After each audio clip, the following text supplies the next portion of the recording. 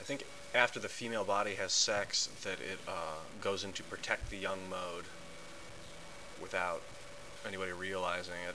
I think both the male and the female body alter when after they have sex without people realizing it, because everyone's body does it. I think that the man goes into predator mode and wants to have sex again after it has sex. It's like it just stimulates the animal reproductive aspect of what we are. But when the woman has sex, her body goes into protect the young mode. Whether or not a child is born or created from the sex, the body reacts as if it has been, and the woman then seeks to keep the man around and not have sex with other women because it wants to protect the young.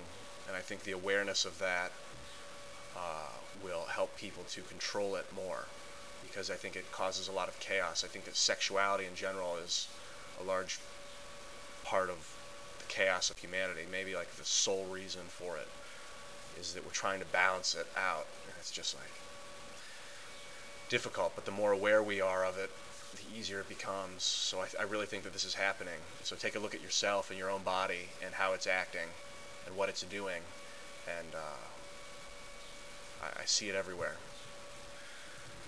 See it.